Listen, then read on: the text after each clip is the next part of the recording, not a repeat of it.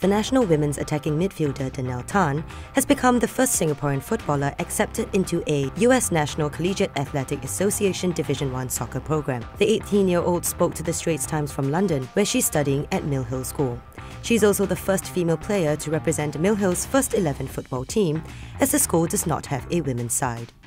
Well, it was certainly my goal to sign and to be able to land a place in a college. And I think one of the things that I really liked about the US college system was the fact that you would get a very good education alongside playing football. Like you said, it's a very prestigious institution. And so the fact that I didn't have to sort of sacrifice my education made the path very appealing to me. And so it was always something that I was working hard towards to get there.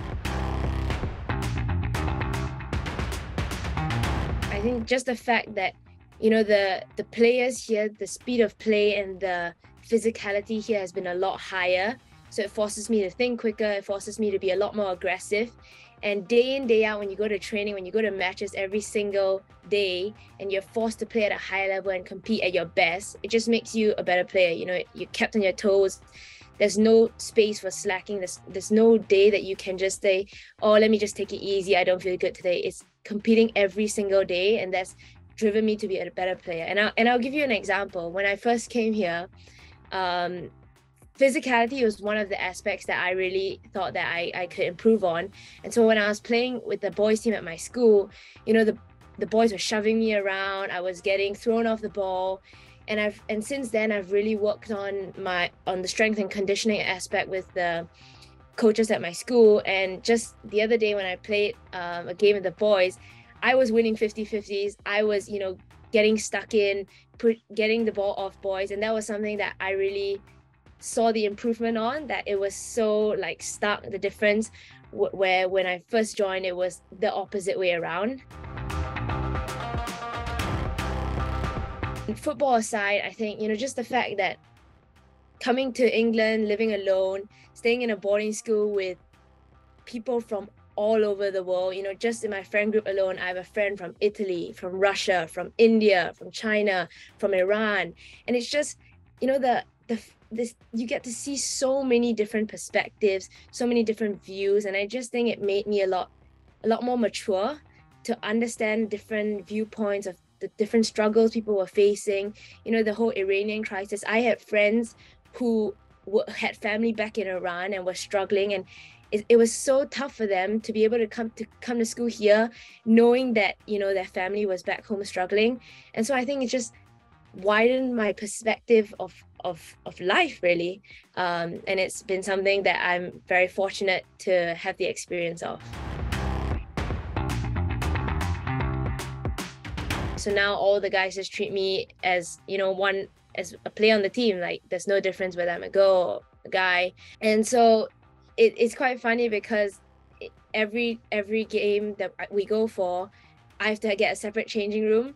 So even though, you know, the boys are all in one changing room, and I'm the only girl having to use my own changing room. But I think it's really nice that boys have all made me feel part of the team. And a lot of the guys, I mean, all of the guys I go to school with on a daily basis. So it's just, you know, it's just a normal, like, it's nothing out of the ordinary. I think for me, I set myself a lot of goals, and then every time I take another goal off that list, it's a good gauge for me to know that I'm progressing in the right direction.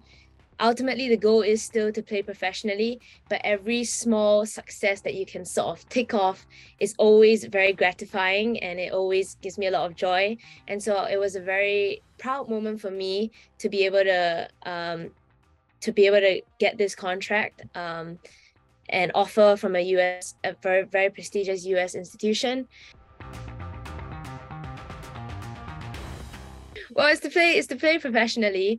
And I guess the sort of step under would be to excel and to really be a standout performer in the US college. And that's sort of the next goal, to go in there and really make a really good impact on the program and bring it to the next level.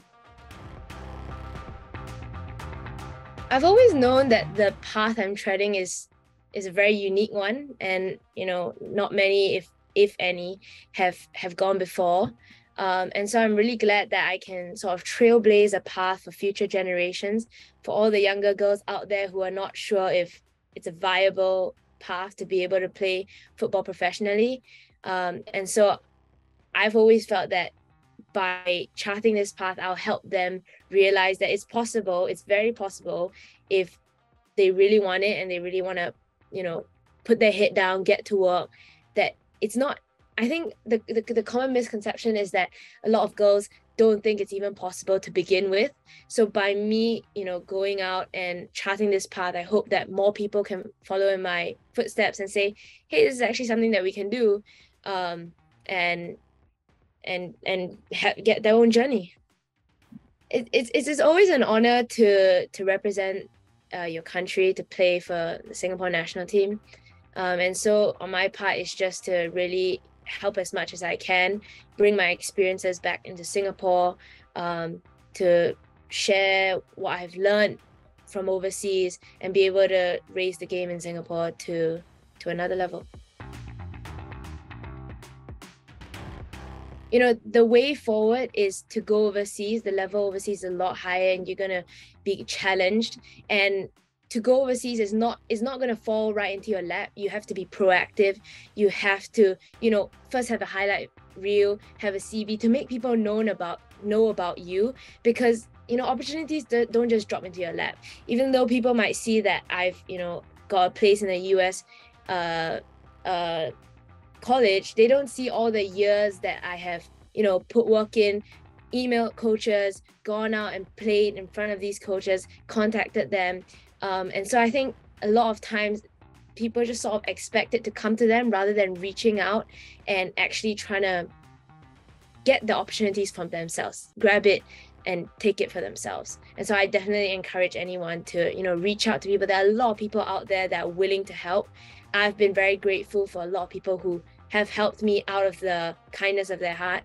And so I encourage everyone to just, if that's what they really want to do, reach out, be proactive, and really go for it. Even though I'm in England now, my dad constantly stays up later so that after my matches, after my trainings, he's there for me to talk to speak about, what went well, what went wrong, what I could have done better. And so they've been a constant support throughout my journey, and I've just been so grateful that I have parents like them.